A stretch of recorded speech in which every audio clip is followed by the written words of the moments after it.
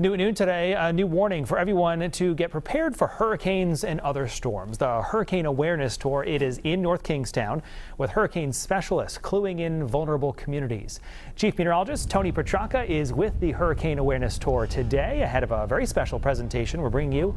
It'll be on WPRI.com at 1 p.m. today. Tony joins us live this noontime. Hi, Brian. This is very timely. The hurricane season is less than a month away. This is the Hurricane Awareness Tour. It's going up and down the East Coast to multiple cities, and we're lucky enough to have the first stop being right here in southern New England at Quonset State Airport. The best scientists and forecasters in the world when it comes to hurricanes right here.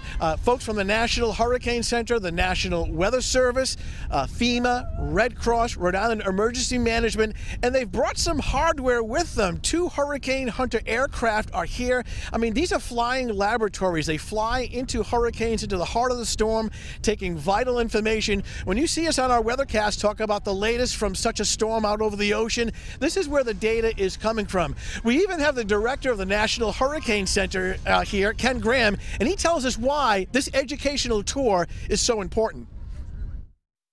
You meet the people at the Hurricane Center doing the forecast for the hurricane. You know, to meet the people behind the scenes, to come out here and talk about preparedness, it's the best way to learn. It's the best way to be prepared for hurricane season.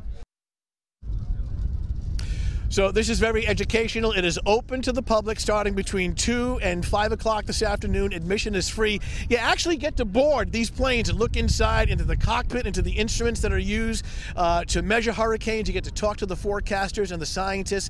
Peter Gaynor from FEMA is here. So a lot of big names here at Quonset Airport as far as getting southern New England and really the entire East Coast ready for this upcoming hurricane season, Brian.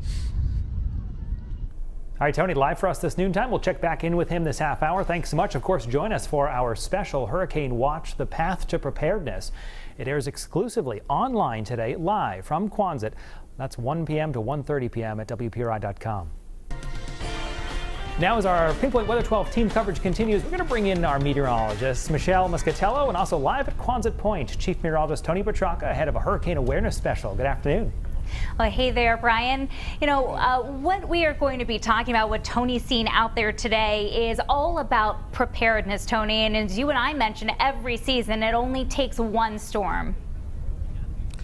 You're right, Michelle, and that's pretty much the theme that the director from the National Hurricane Center, Ken Graham, was echoing, how you want to be proactive rather than reactive, because even a quiet season can be impactful. A good example, you know, Hurricane Barb, our last hurricane back in 1991, was a relatively quiet season, and even more importantly, back in 92, Hurricane Andrew, one of the worst hurricanes to strike the continental U.S., occurring during a season where there weren't many hurricanes. So you want to know your evacuation route. You want to know if you live in a flood-prone area. Do you have river flooding on your property and things like that? So be ready regardless, Michelle, of what the season is going to be like.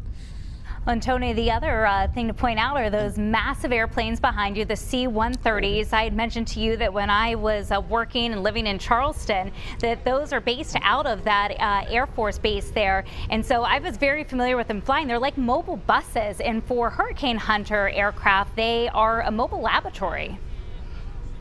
Oh, they're so vital. Myself and TJ were able to be in the cockpit of the one behind me. And you're right, it is a laboratory that flies up in the sky. They fly directly into the hurricane. They take vital information.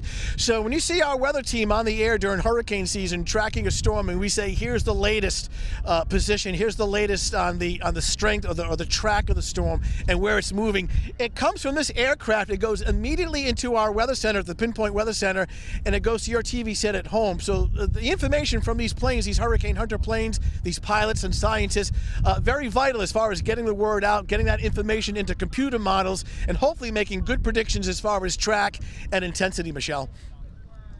Well, thanks, Tony. I know we'll be hearing much more from you as the afternoon goes on.